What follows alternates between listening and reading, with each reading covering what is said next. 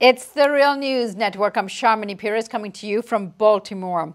Just a few days ago, Israeli activist Jeff Halper was detained by police in the West Bank. He was taken away by police while he was in the middle of leading a tour of the illegal colony Ma'ale Adumim and was questioned for possessing BDS materials.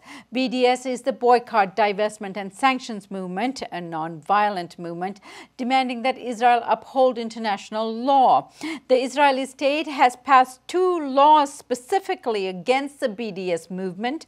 One piece of the legislation is from 2011, which allows companies to sue BDS activists for compensation for damage caused to them by the BDS boycotts. So far, no Israeli company has made use of this law.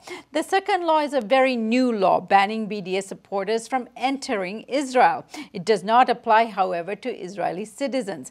Nevertheless, Israeli police officers detained Jeff Halper, citing BDS as the reason. This is not surprising given the way in which Israeli officials speak about the BDS ban. Let's hear the Israeli Minister for Intelligence Affairs, and his name is Yisrael Katz, speaking about BDS at a conference last year. ישראל חייבת לבצע סיכול אזרחי ממוקד במנהיגות ומול פעילי ה-BDS. מה זה סיכול? באמצעות הפעלת היכולות המודיעיניות הגבוהות שעומדות לרשותנו, באמצעות גופי המודיעין שלנו. מדובר כאן בארגון שהוא שם לו מטרה לקעקע את קיומה של מדינת ישראל. You could see why they may be confused about the application of the laws, given the way officials are talking about it. Now joining me to discuss what happened to him is Jeff Halper. Jeff is co-founder and director of the Israeli Committee Against House Demolitions. He's the author of 4 books. The most recent among them is War Against the People. In 2006, Dr. Halper was nominated for the Nobel Peace Prize. Dr. Halper, I thank you for joining us today. Thanks for having me on. So, Dr. Halper, tell us about the kind of tour you were conducting and what actually happened when they pulled you away and detained you. Well, as the head of the Israeli Committee Against House Demolitions, I give tours to groups that come to the country, activist groups, diplomats, journalists. We're very active in terms of trying to show people the lay of the land. We claim that you don't really understand the political situation here, and especially how Israel is making the occupation permanent. Its intentions of controlling the entire country forever, unless you really look at the details of exactly how Israel has planned its settlements. Even the word settlement is misleading because it sounds like a couple shacks on a hilltop. Whereas, in fact, a settlement like Ma'ale Adumim, where I was with the group, is 40,000 people with highways and infrastructures and located in a way that fragments Palestinian territory, so that it's very important that we take groups out there, that we take members of Congress, for example, in order to show them exactly the way the occupation is constructed. And I was out there, like I am often, at a certain point where you kind of see Jerusalem in the distance from Ma'ale Adumim. And I think what happened, I'm not sure, I think what happened is we take groups there all the time. And the neighbors around probably heard us talking. They'd probably seen a couple BDS signs. For example, I was holding up a sign like this, which is pretty BDS-y. and someone, I guess, called the police. Now, in a normal democratic society, the police would say, well, thank you for calling, but, people can talk in the street, but not here. And in Israel, the police came, detained me, put me in the paddy wagon, said something about BDS. They didn't tell me why they detained me, took out all my maps, all my materials, photographed everything, and then they let me go. How did they even know that you had such material on you? Well, I think because, we're known in Ma'ale Adumim and in that area because we bring 3 or 4 groups a week to tour, and that's a place where we normally come. So I have a feeling the neighbors sort of know who we are.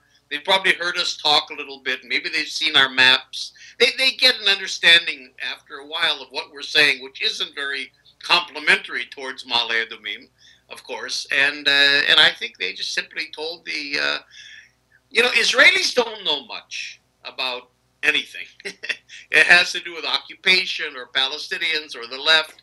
So for them, BDS is everything. BDS is sort of like the cover term you use. So they probably called the police and they just said BDS. And what did the police sound like? Did they know what the law was and what material they were exactly searching for? And about the BDS, why did they detain you? How did they explain it? Well, they didn't explain it, actually. It was only when Haaretz did a story about it, Haaretz newspaper, that they contacted the police. And the police told them that I was detained for incitement. That's what it was. It wasn't so much BDS per se. I mean, it's not illegal yet. Israel Katz, by the way, who you quote, this minister of intelligence in Israel, has talked about eliminating BDS supporters. I mean, there's real threats. It isn't some joke. We're not there yet. But I think, the overall, charge they could kind of pin on me was incitement for some reason. I mean, it was all a joke. I knew they weren't going to follow it up. But nevertheless, it's scary. Right. The idea that they are pulling people in for what they're saying on the street. Right, Jeff. Ever since the Israeli invasion of Gaza in 2014, there has been a real crackdown on freedom of speech in Israel. Palestinian poet, for example, Darine Tartour, was arrested for a poem she posted on Facebook. People lost their jobs for expressing sympathy towards Palestinian victims of Israel violence, during that 2014 attack. And then it continues today. Is this the first time you've been targeted in this way? No, I've been arrested and detained innumerable times. It kind of goes with the turf here. I mean, it is the first time, I have to say, that I was detained for something I've said, rather than something I actually did in a protest or resistance or something. And that is a scary thing. And the country is closing down. I think Israel's in the process of kind of mopping up.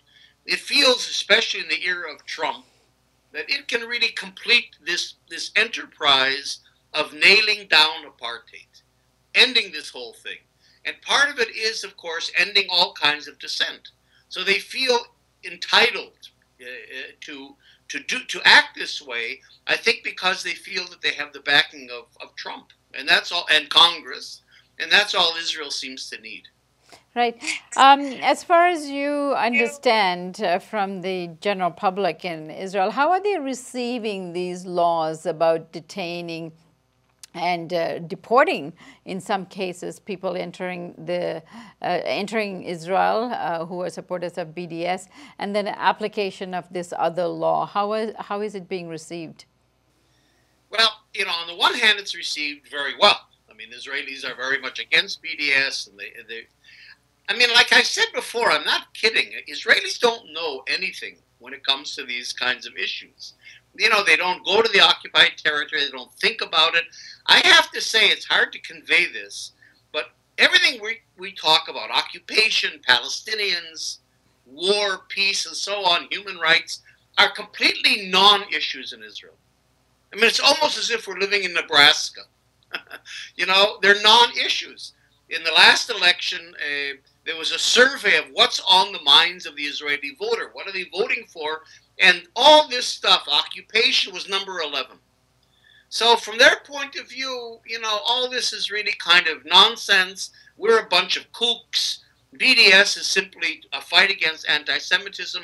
I think the BDS ban, in a sense, has really impacted the American Jewish community much more than Israelis. Israelis don't care who comes in or who doesn't come in. They really have disconnected. They washed their hands of this whole thing. But I think for American Jews, most of whom are liberal, and for whom human rights still means something, and critical of Israel, whether openly or not, the whole idea of this kind of a ban and shutting up the voices of dissenters and so on, I think has really affected them. More than 100 Jewish academics in the United States signed a letter saying they're not going to come to Israel until this ban on BDS is rescinded. So I think in a way it's having much more of a corrosive effect on support for Israel abroad, especially in the Jewish community, than it is here in Israel, where it's kind of a non-issue. All right, Jeff, I want to thank you so much for joining us today and explaining what happened to you. Our time is up, so I'll thank you so much for joining us. Thanks for having me on. And thank you for joining us here on the Real News Network.